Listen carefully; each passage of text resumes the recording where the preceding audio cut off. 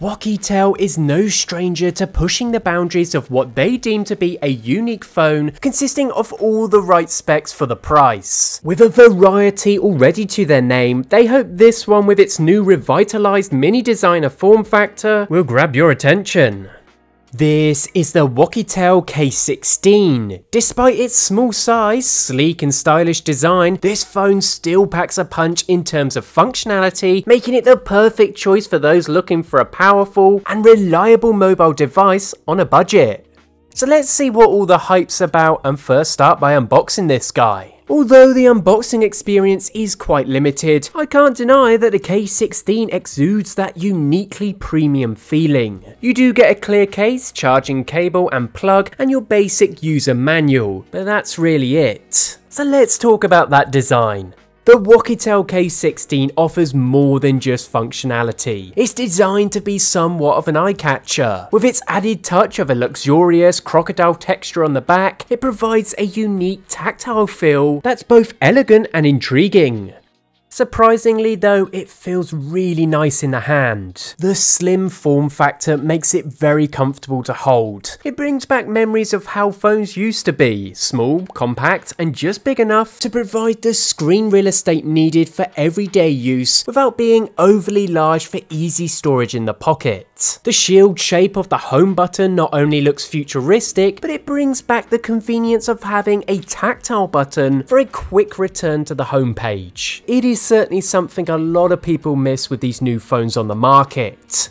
The OUKITEL K16 boasts an elevated display experience with somewhat optimized colors and brightness and a resolution of 720 by 280 pixels. So not the greatest, but to be honest, with a screen of this size you barely notice it. Whether you're checking emails or enjoying videos, this display actually isn't half bad. Obviously the 3.5-inch screen offers a compact and more portable form factor than we're used to by today's standards, but that one-handed operation is certainly very appealing. Regarding its performance, this phone operates seamlessly with its impressive MTK 8788 processor. With an ample storage capacity of 128GB and an adequate 8GB of RAM, that's more than enough space to store an abundance of photos, videos, and your basic applications. However, it may not be the optimal choice for those prioritizing gaming capabilities and multitasking. While this compact phone may not have all the features of a high-end device, it is still capable of being somewhat of a gaming companion if you're willing to push it. It can run popular titles like Call of Duty and PUBG on minimal graphics settings, providing somewhat of a smooth gameplay experience. But the display is just simply too small for that. For your light games, it should handle it with ease.